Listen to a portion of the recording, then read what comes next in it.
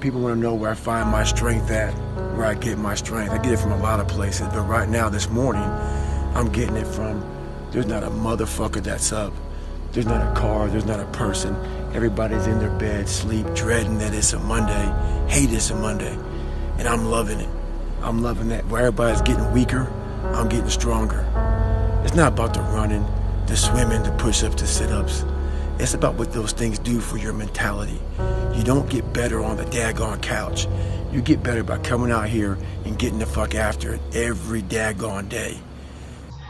Champions aren't found on the podium with their hand up, no. Champions are found in the lab studies, the thousands of hours of hard work when no one's watching. That's what makes the will unstoppable. When you're in here and no one else is, and you're pushing yourself harder than anybody with no one around. No one sees the struggle in here. No one sees the hardship, the early mornings you get up. No one sees any of that. They just see if your hand's raised or not. And if it is, oh, what a great guy. Oh, I wish I could be that guy. I wish I could be that guy. But they're not clapping, wishing they could be you at 5 in the morning when you get out of bed, when it's pissing rain outside, to come and train for that hand to be raised.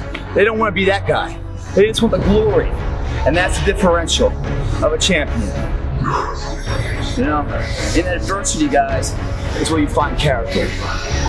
It has everything to do with what time you wake up.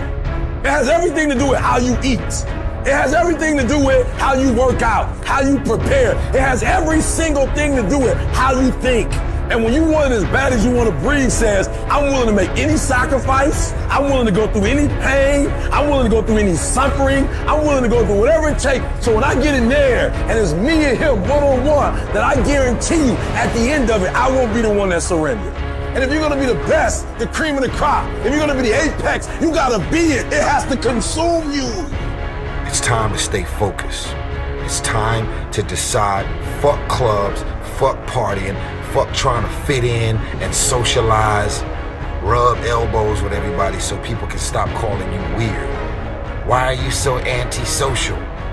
Because I'm trying to get it. Why are you staying on the basketball court so much? Because I'm trying to get it.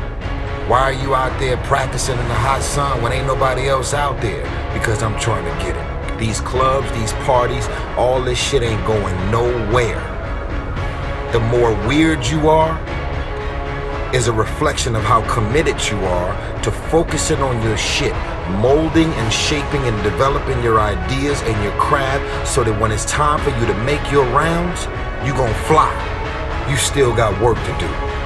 Stay on that basketball court. Stay on that football field. It's grind season, homie. You do the work now. Do the work now. And all of the shit that you could ever want to do for your family, your kids, your loved ones, it's all going to be on a whole nother stratosphere. It's time to stay focused.